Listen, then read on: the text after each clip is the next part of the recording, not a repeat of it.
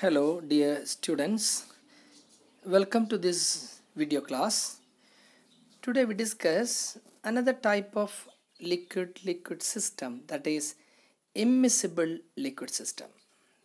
In the previous class we learned about partially miscible liquid system, especially phenol water system. Now here there are two liquids which are totally immiscible. So they will remain as two separate layers making up two phases, and also above the liquid surface there will be vapors of both liquids which constitute another phase, that is vapor phase. So altogether it's a two component three phase system, right? So examples are CS2 water system, CCl4 water system, chlorobenzene water system. You can see that here one is a polar liquid, that is water, and the other is an organic or a non-polar liquid which are totally immiscible. So two immiscible liquids in contact with their vapor constitute two component three phase system. So applying phase rule here, what you get? F equal 2 minus 3 plus 2 equal 1.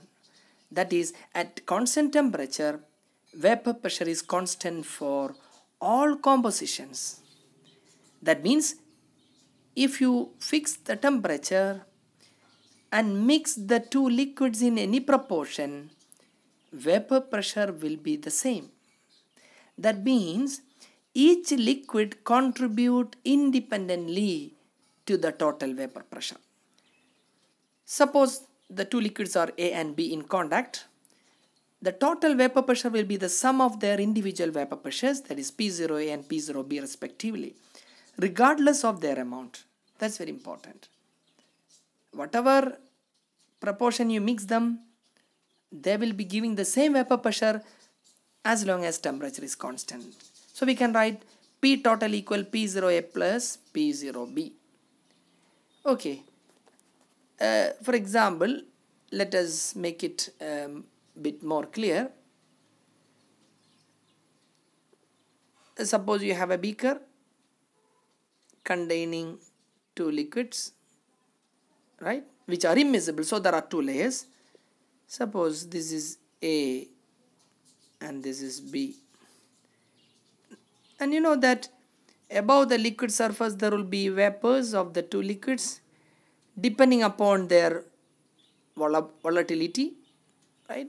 There will be vapors above it, and if you close this beaker, this vessel, there will be a vapor pressure above the liquid surface.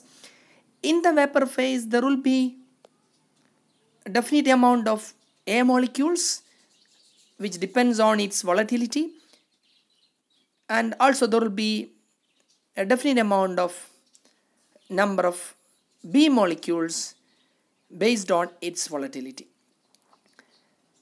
So the total vapor pressure here we can write it as PT is equal to P0A plus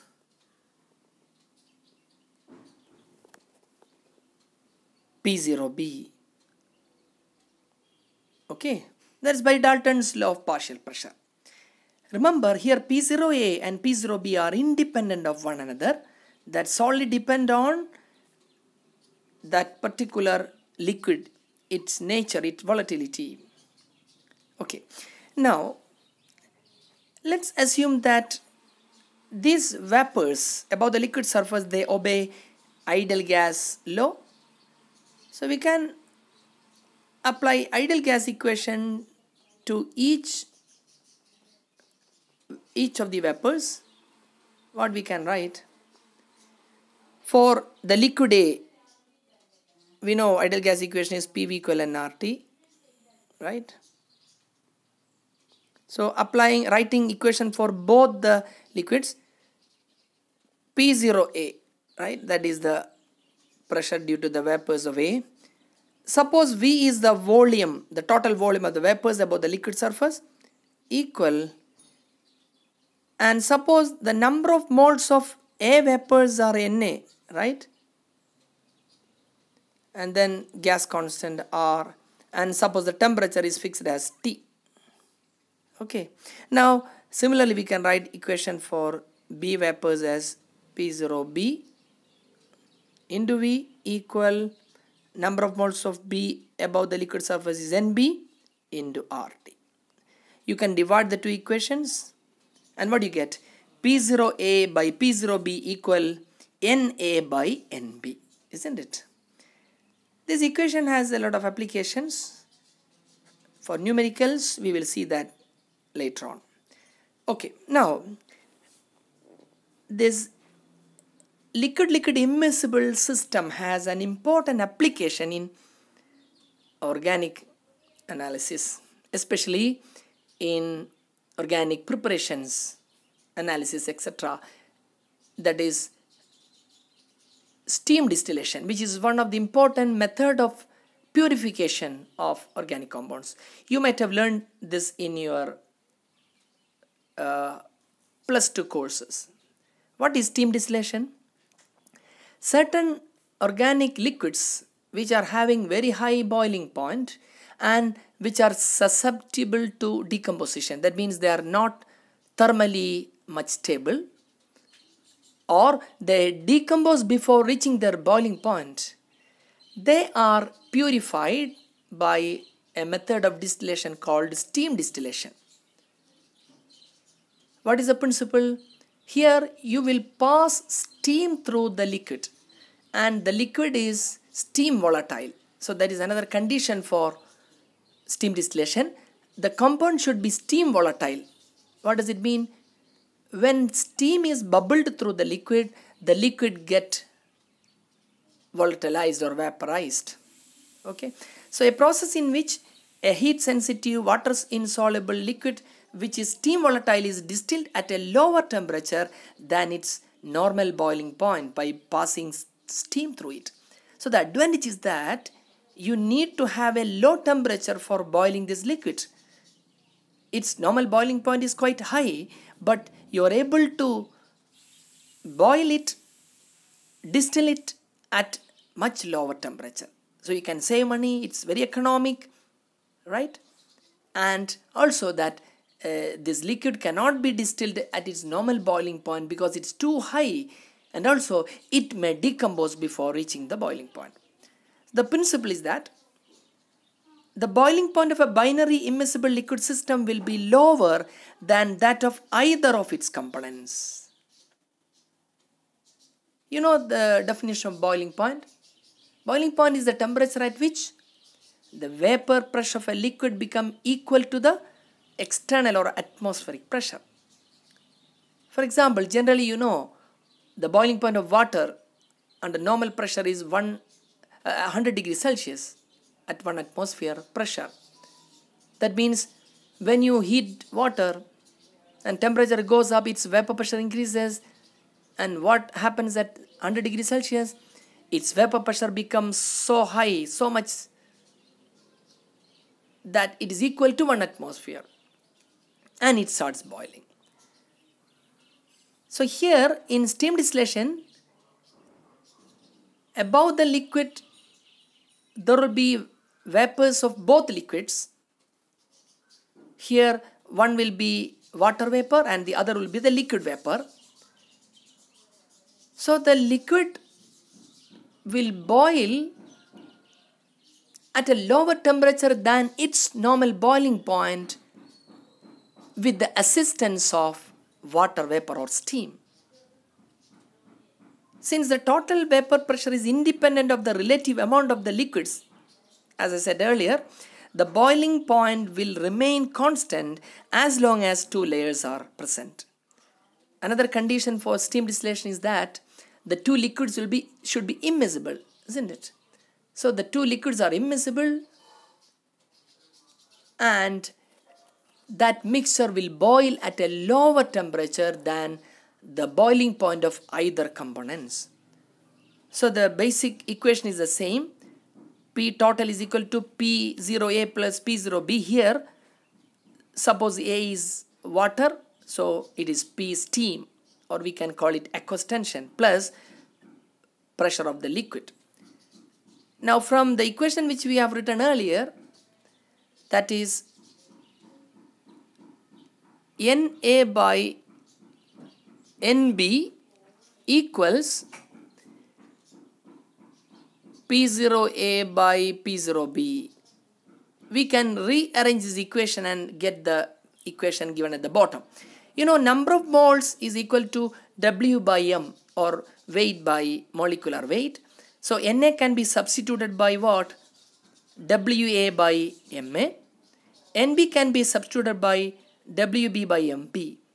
And changing the sides, you get what? Wa by Wb equal P0A Ma by P0B Mb. This is a very useful equation. For what?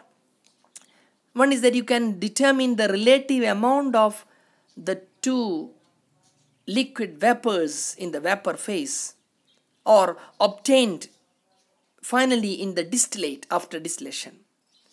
Another is that if you know this Wa and Wb and P0 and P0b are constants for a given temperature, and if you know molar mass of one liquid, suppose it is Ma, you can calculate molar mass of the other liquid, that is Mb, can be calculated.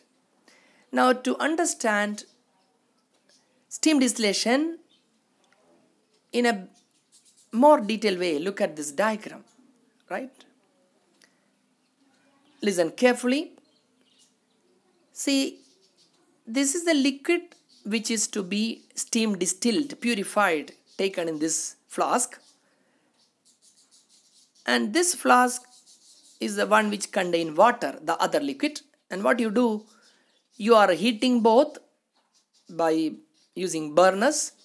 So the steam will come from this flask to this one. So steam is bubbled through the liquid, okay? Now, suppose no steam is coming and you are only heating the liquid. What happens normally?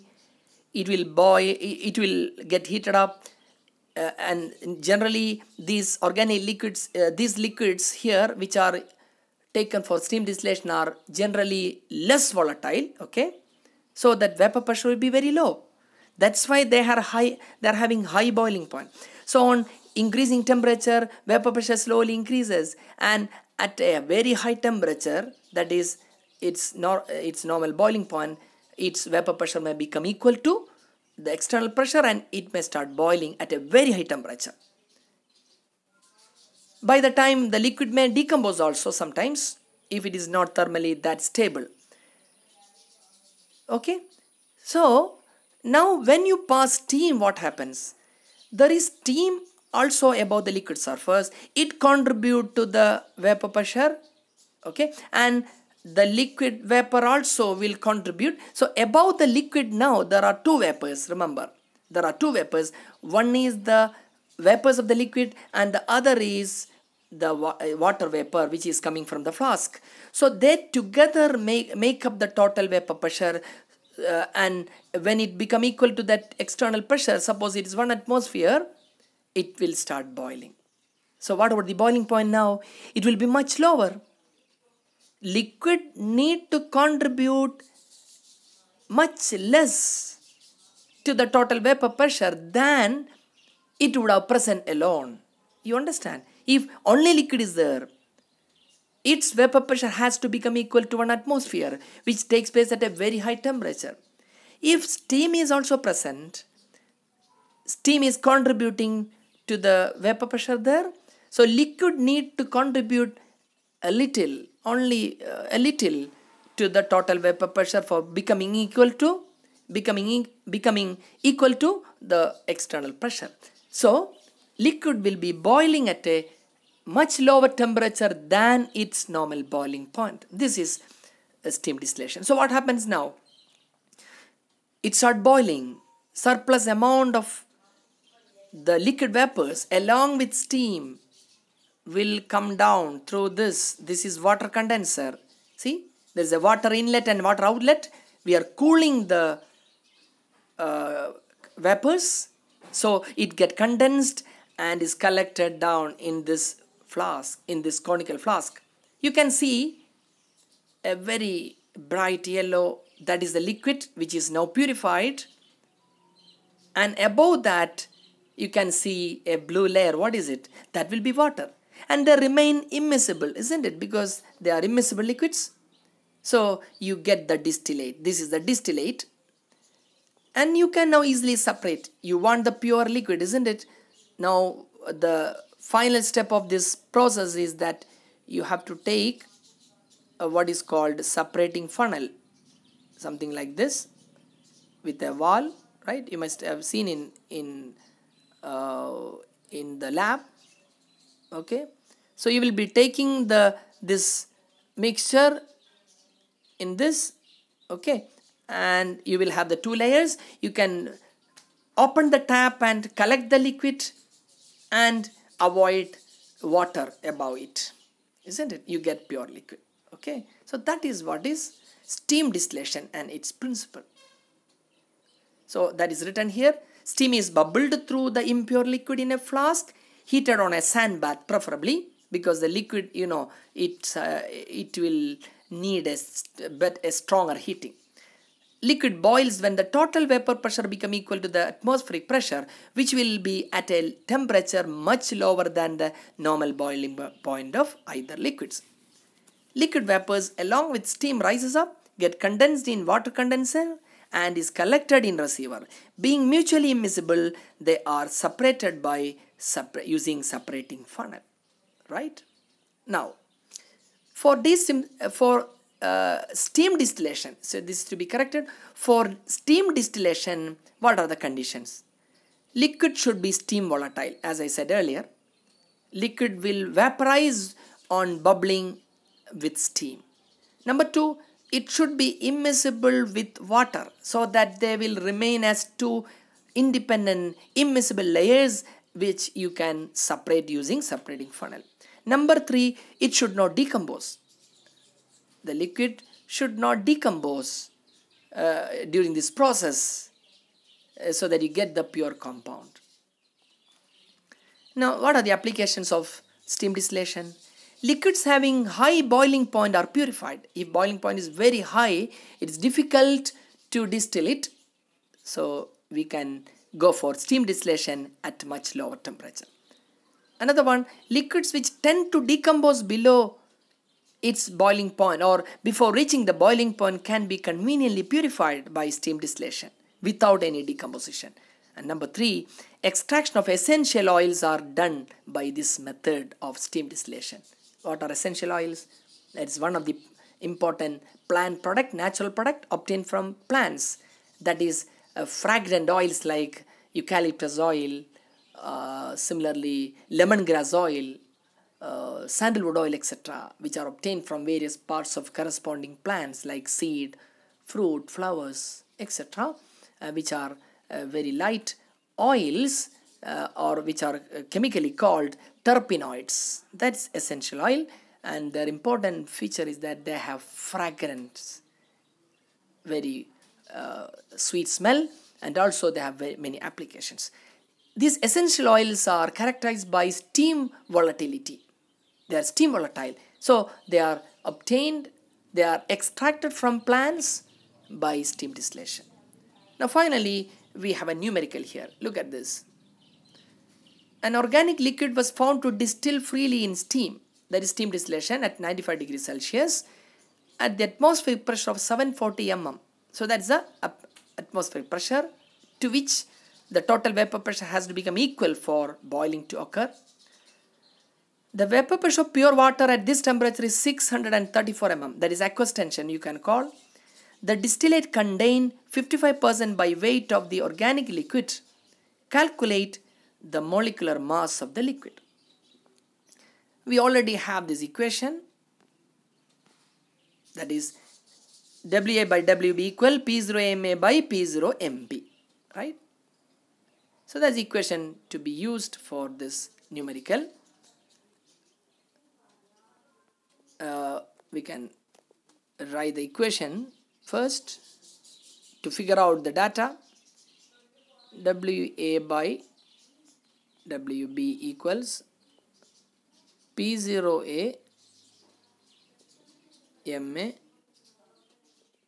divided by P0B MB. Correct?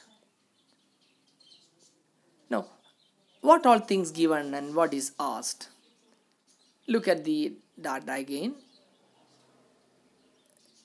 The distillate contains 55% by weight of the organic liquid. So you have to fix them, what is A and what is B. Suppose A is the liquid, you can fix it anyway, doesn't matter. Suppose A is the liquid and B is water, right? So the distillate contain 55% by weight of what? The liquid. So suppose that means WA is 55 grams, suppose, right? If WA is equal to 55 gram, it's given in percentage, right? So we can take in any unit, doesn't matter. Then what is WB? Then WB is 100 minus, because it's percentage, right? WB is how much? You get 45 gram, isn't it? So we get that 45 gram. Okay. Now, so that is there. Now what about P0 and P0B? Look at the question again. You can see that vapor pressure of pure water is 634 mm. What is that? That is P0B, isn't it? B is water. So P0B is obtained. Then what is P0A? It's given that the atmospheric pressure is 740 mm. That is a total vapor pressure going to be. So you can subtract and get P0A. So 740 minus 634, what you get? You get P0A. Now what else? You have to calculate what? Molecular mass of the liquid, that is MA is to be calculated. What is MB? Molecular mass of water, that is 18. Okay, so you easily get, you can work out MA easily, right? So that is a kind of numericals to be done in this section. I am giving you 2 questions for practice. Do it in your notebook. Number 1, discuss the principle of steam distillation. So you should clearly explain principle of steam distillation. What is steam distillation? What are the criterion for a liquid to be steam distilled? And what is the underlying principle? Mainly it is that the boiling point of a liquid-liquid immiscible mixture will be lower than the boiling point of either liquids. You have to explain using the definition of boiling point. Okay. Now another is a numerical, a very similar one. A mixture of chlorobenzene and water distills at 900 degrees Celsius, or maybe it is 90 degrees Celsius, I think, not 900. The second 0 is the degree, okay, correct it. And 734.4 mm pressure. So that is the pressure, total pressure. At this temperature, vapor pressure of water is given, that is 526 mm. So from the difference you get vapor pressure of the liquid, that is chlorobenzene. Now what is the question? Calculate the ratio by weight of chlorobenzene to water. So you have to be careful about the ratio. It is chlorobenzene to water. So suppose you are taking A as chlorobenzene, B as water, you have to get WA by WB, isn't it? Okay, so P0A is there, P0B can be obtained from difference. Then MA and MBR is known, because if it is water, you know, MB is 18 as before, and for chlorobenzene, you know, all atomic mass are given. You write the correct formula, chlorobenzene, and you can easily calculate what is chlorobenzene. Chlorobenzene is this one, right? So what is the molecular formula? C6H6 is benzene, where 1 H is replaced by chlorine. So it will be what? C6H5Cl. You can add up all atomic mass and get the molecular mass of chlorobenzene also, and you can work out what is Wa by Wb. Okay, so that's all for now. That's the end of steam distillation. Now we are left with one more thing in liquid-liquid immiscible system. A very interesting case, that is, to an immiscible liquid-liquid system in contact, we are adding a solute which is soluble in both the liquids, right?